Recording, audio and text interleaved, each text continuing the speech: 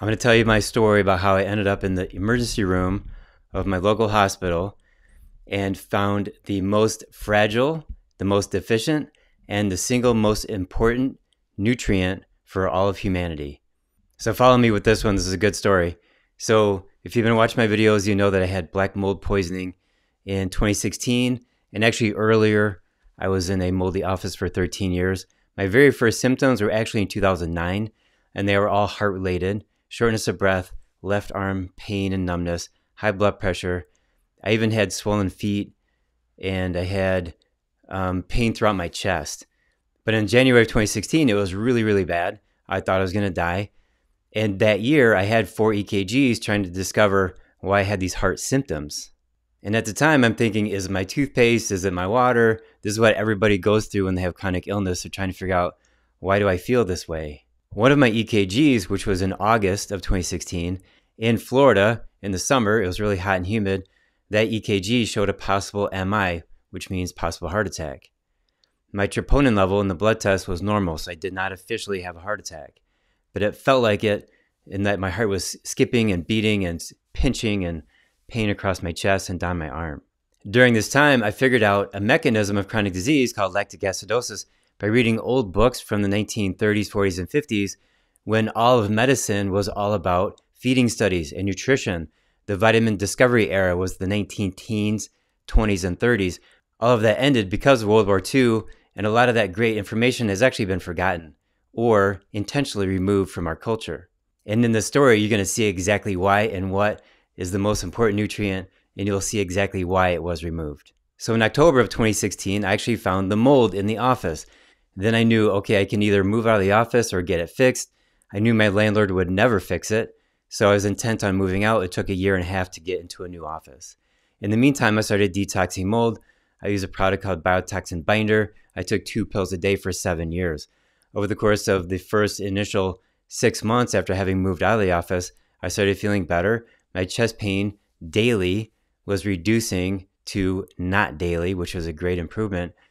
And in 2019, I was doing really well. I started the carnivore diet. I did that hardcore for that full year. I was going to the gym once or twice a week. My health was fantastic. And then 2020 started. That's the COVID lockdown. And I was really angry because nobody has the right to shut down my office. Blah, blah, blah. There's stress and stories behind that. And it continued through 21 and 22. And then in the summer of 23, I accepted an invitation to speak in front of 175 medical doctors. And it was me being a carnivore eater and carnivore doctor versus a vegan on stage. And I did a video about that. And you can see that right here above me. So from July of 23 until February of 24, I studied really, really hard. And I learned some amazing things. I put more videos up on my YouTube channel in the fall of 23 about LDL cholesterol, etc.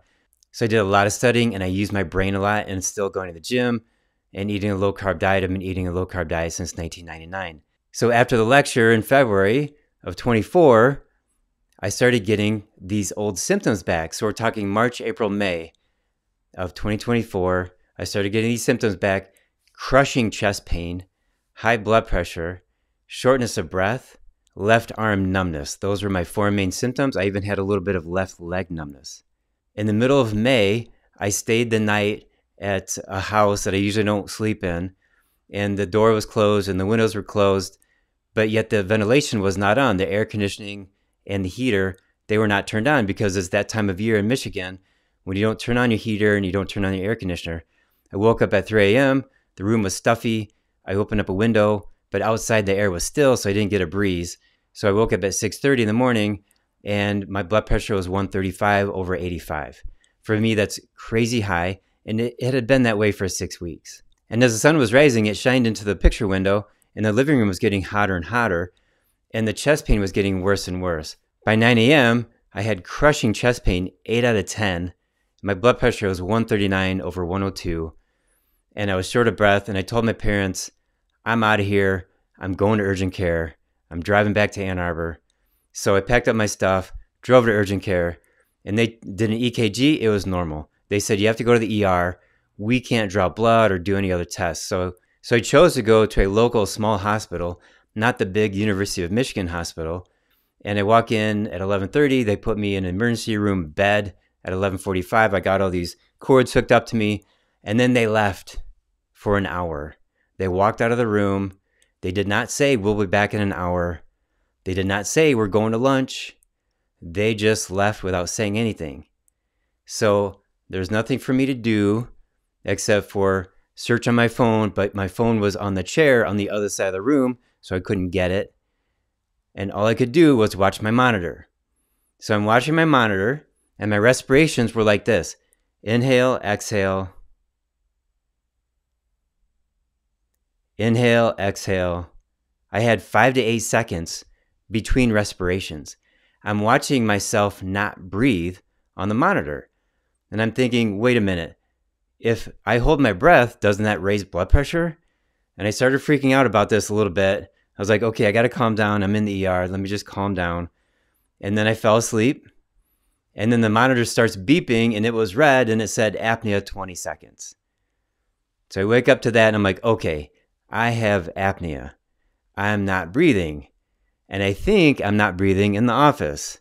What would happen if I just started breathing intently? So I did, and for the next 20 minutes, I was just breathing in, out, with effort. There was effort there. And the blood pressure came on every 10 minutes.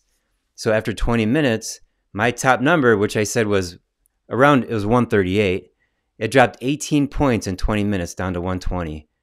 So it was 120 over 82 after just breathing. And I got really happy about this. And then they came back and they're going to put a needle in my arm.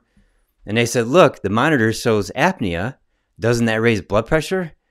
And the guy says, well, it usually means that the cord fell off or the skin contact was bad. It's usually a bad reading.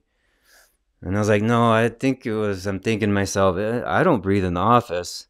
And this monitor is telling me I don't breathe at night. So I agreed to do a CT scan of the brain with dye contrast, looking for a stroke. And they drew some blood. And I told them my oxidized LDL level is normal. My cholesterol has always been normal. There's nothing wrong with my blood test except for lipoprotein A. That's usually high, but that alone is not an indicator of heart disease. But everything else for the last 25, 30 years has always been normal. And they said, I believe you. So 5 hours go by and they discharged me.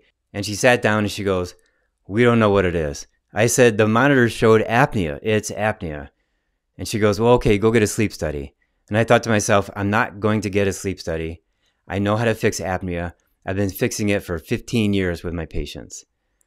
So I go to the office, I grab supplements, I start taking them. And even the very next day, I was doing better. And I was focusing on breathing quite intently.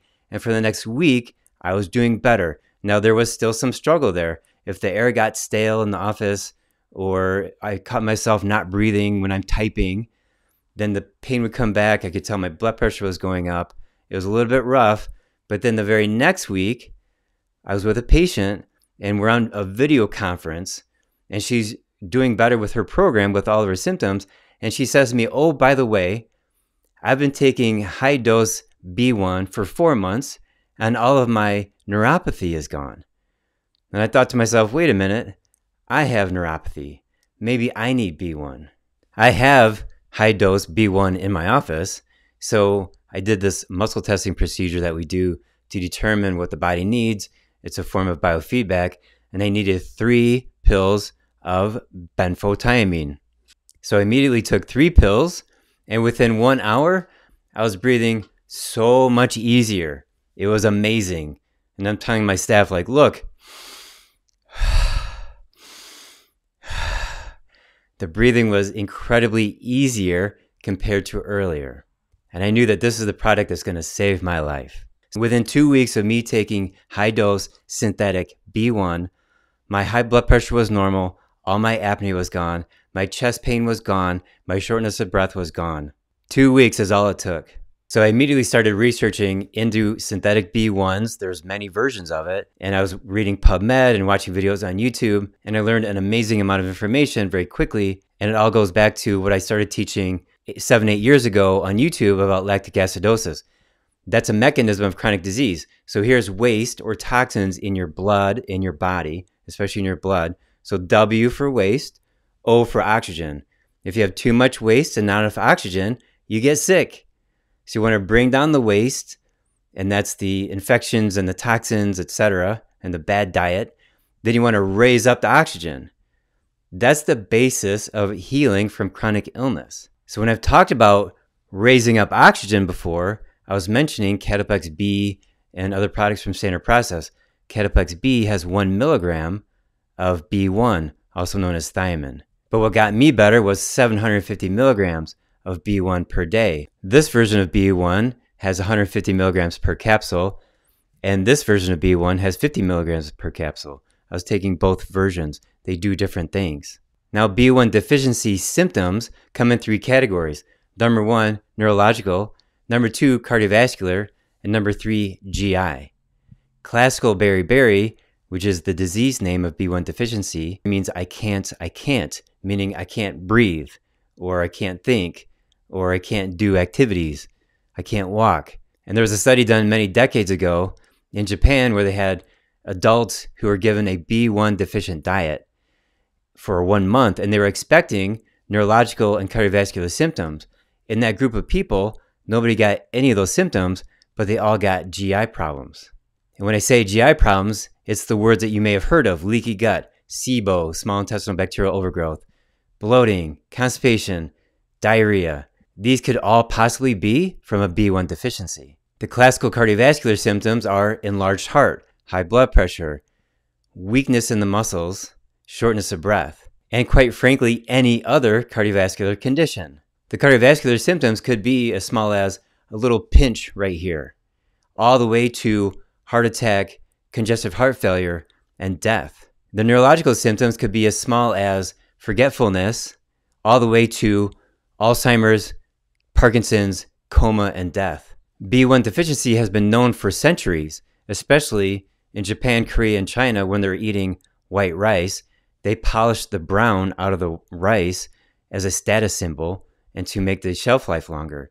Well, the brown part of the rice is the B vitamins. So in Japan in the 1960s, they added chemistry to the B1 molecule to make it more absorbable into the body, especially into the nervous system and through the cell membranes, which are made out of fat. For example, this benfotiamine was made in the 1960s. Now, my whole career teaching for nutrition companies and going to nutrition seminars, I've never had a seminar where somebody talked about B1. I was a little bit anti B vitamins or synthetic B vitamins for the last 30 years until May 28th, when I knew that this stuff was going to save my life. And I've probably been deficient of this since 2009 when I first had the mold symptoms, because the mycotoxins from Aspergillus mold crushes B1 in the body. It destroys it. What else destroys B1 in the body?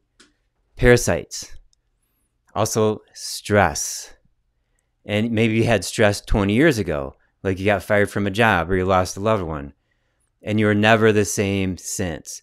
Or if you know somebody, they had some very traumatic thing happen in their life, they've never been the same since. That's because they lost their B1 within a few hours or within 3 days. B1 is water soluble. It's very fragile. It's very easily depleted out of the body. Now, benfotiamine and this other type of B1, this is called TTFD, which is the acronym for the chemical. These are made to be fat soluble, so they're not as fragile. But natural B1 is not very stable, and you only store 30 milligrams of it in your body. And oftentimes that's not enough with our hectic lifestyles and the stress that we have. So if you had stress in the past or you have stress currently, you probably need some high-dose synthetic B1. So what does B1 do in your body? It does several vital things. Number one, it makes sure that the oxygen in your blood crosses over and gets into your cells. Now, you can be breathing just fine, but you have pseudohypoxia, meaning the oxygen is not getting into your body. It's staying in your blood. And that was discovered in 1929 by Dr. Otto Warburg. He won the Nobel Prize for that in 1931, and he gave the lecture at the Nobel Conference called the Oxygen Transferring Ferment of Respiration.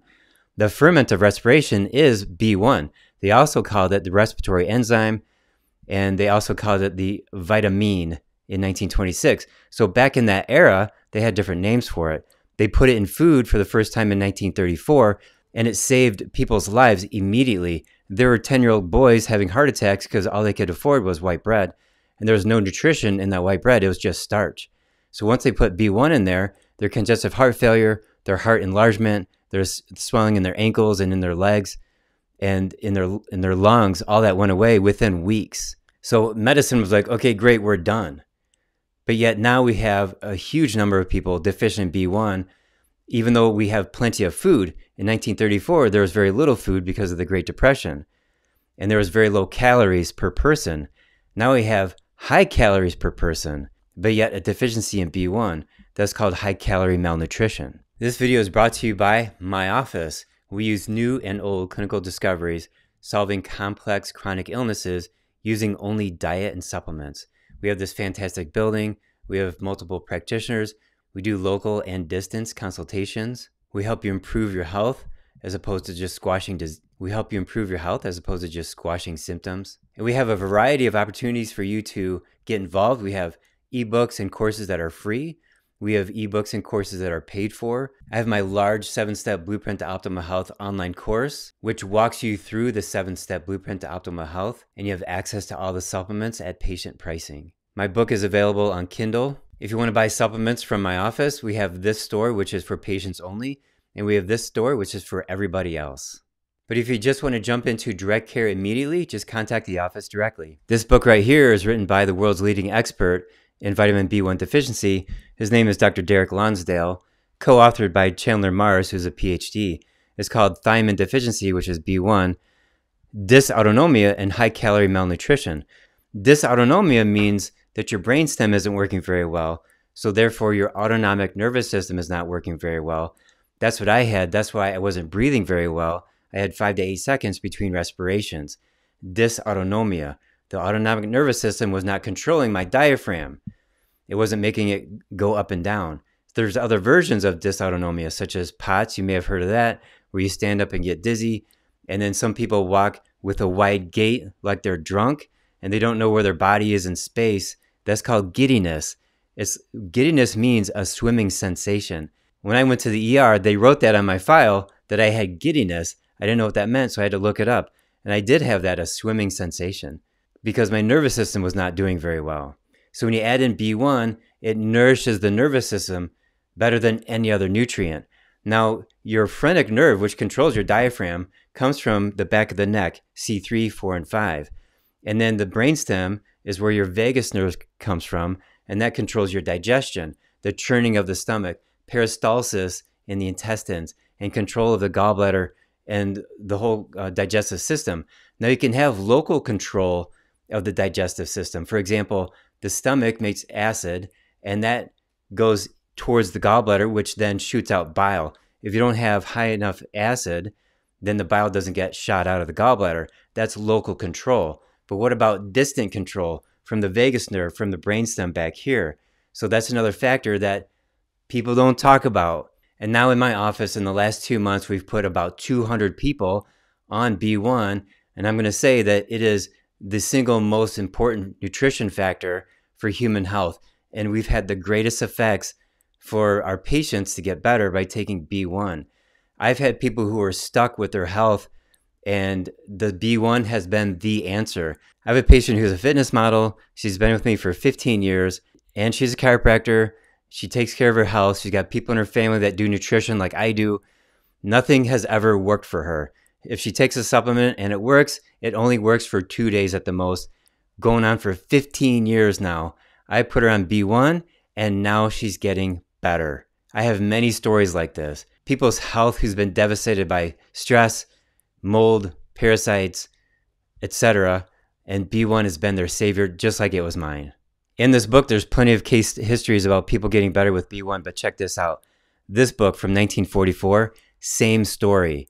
They have a whole chapter on B1 deficiency. It's filled with clinical stories of people getting better, heart disease going away, neurological problems going away.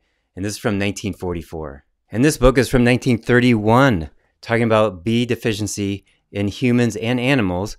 And at the time, they called it the antineuritic vitamin. Neuritic means inflammation of the nervous system. It's been almost 100 years we've known about this.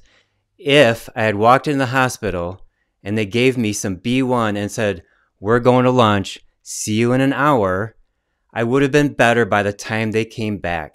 When I go to my local home improvement store, there's a guy outside that sells hot dogs. That's what they need to do at hospitals. And instead of selling hot dogs, they need to sell vitamins. So you're walking in, oh, I got chest pain. Here's your vitamin B1. Here's your vitamin C. Good luck in there. I know at University of Michigan Hospital, one of the leading research and student hospitals in the country, they have a policy, no vitamins. Now I need to say I have no clogged arteries. In that hospital visit, the brain MRI showed my arteries are completely clean and clear. I've since had a screening from lifelinescreening.com showing that my peripheral circulation in my ankles are fine. I have carotid arteries are wide open, and my abdominal aorta is perfectly healthy. My heart disease symptoms were simply from a B1 deficiency and nothing else. Now, if I had a bad diet, if I'd been eating bread and sugar for the last 35 years, they could have found something blocking in my arteries. They would have blamed all my symptoms on that blocked artery. But I have no blocked arteries. There are people with blocked arteries, they get that opened up, they put a stent in, yet that person still has heart disease. They're still going to get another blocked artery. It could very well be a B1 deficiency because B1 deficiency causes blocked arteries. It also causes insulin resistance. It also causes fatty liver. That's metabolic syndrome. That's the high blood pressure. B1 deficiency might be the single most important nutritional deficiency in the modern world. Let's talk about diet. I've had a low-carb diet since 1999. What are the diets that cause a B1 deficiency? A high-carb diet, junk food diet, standard American diet, and the ketogenic diet.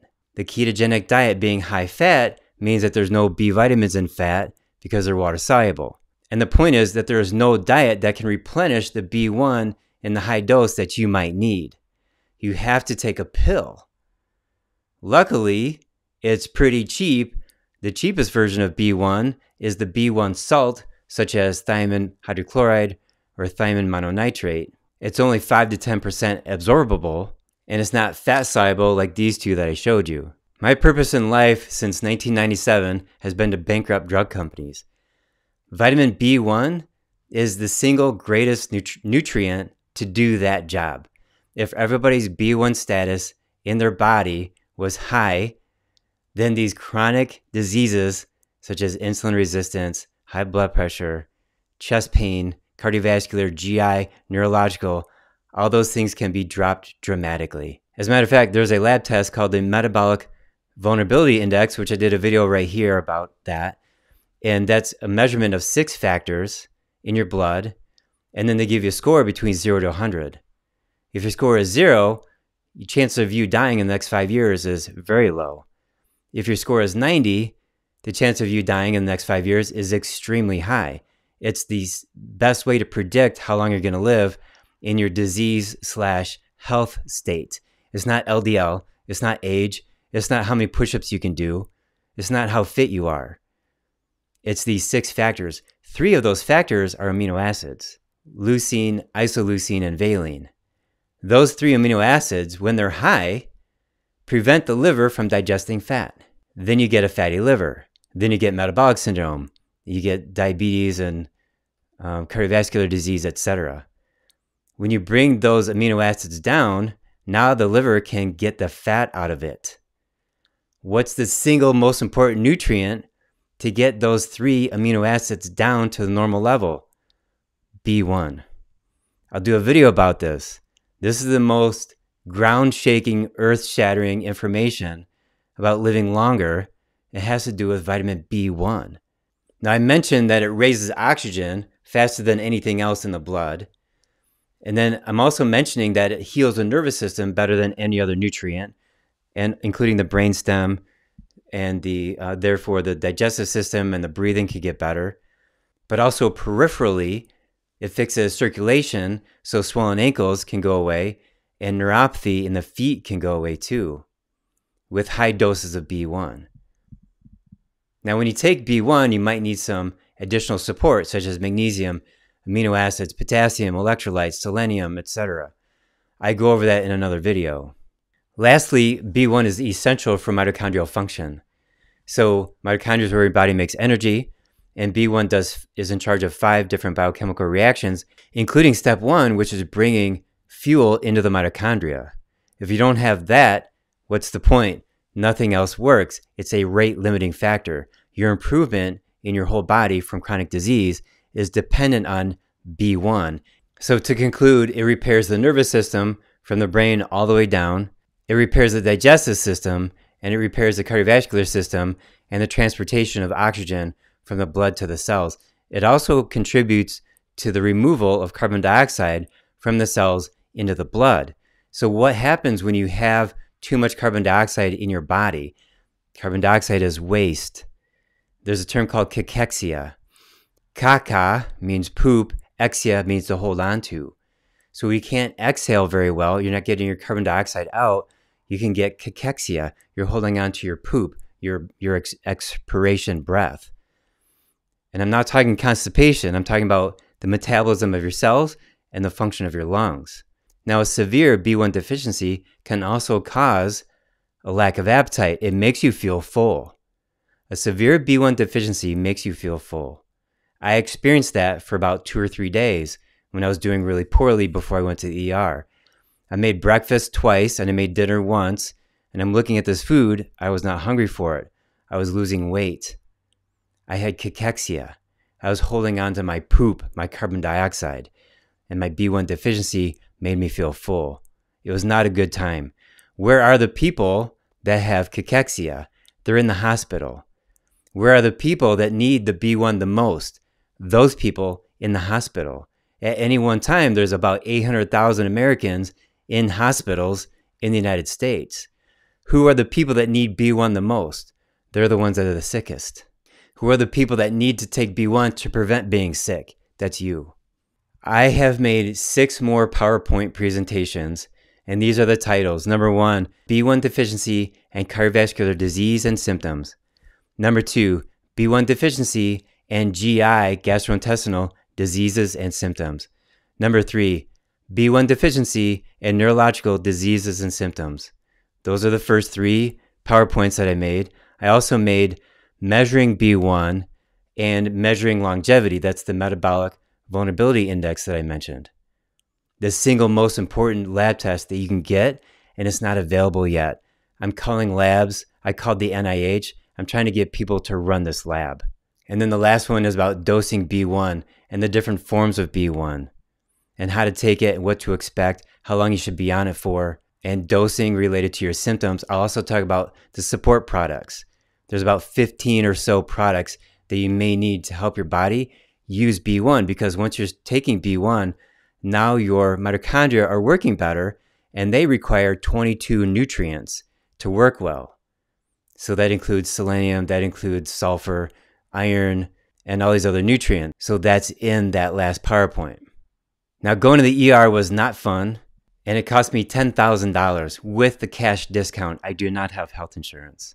But it was a good career move because I learned this information, and it's not anything new that I've known in the last 8 years when I started talking about lactic acidosis back in 2016, 2017. But I've enhanced this information, and the B1 is exponentially faster and better at bringing up oxygen, better than any other supplement on the market. And it's important for you to know all these details for yourself and the people around you. I have patients who are giving it to their family members, and those family members are not complaining. They're not fighting it. They're just taking it. Nobody will argue against B1. People argue about detox. They argue about parasites maybe. They argue about mold. Oh, I don't have mold in my house. Nobody argues against taking vitamin B1. And there are so many therapies that just kind of go away when you start taking B1 because it fixes the core of the cell, the mitochondria. And when you have that going, then everything gets better. And you'll see in the research, you can search the word thiamine plus name a disease or a symptom, there's always a correlation. And if you look at the word mitochondria plus a disease, there's usually a correlation. The mitochondria is the core of cellular function, And when you have poor cellular function, the cells starve and die, and then the tissue starves and dies, the organ starves and dies, and then the body. It all comes back down to the mitochondria. 2 weeks after I left the hospital, I called them back up and I said, look, I want to leave a message for the doctor at the emergency room when I was there on that Saturday. And they said, we don't do follow-ups. I said, well, I don't care about that. I want to leave a message for the doctor. And they said, okay, let me get you to a nurse that will take a message. So they did. And I said, it was a B1 deficiency this whole time. Hopefully that doctor will learn from that experience and start giving all those cardiovascular patients that walk into the ER B1, maybe some C, maybe some magnesium, that whole category of high dose nutrients. It's being completely ignored.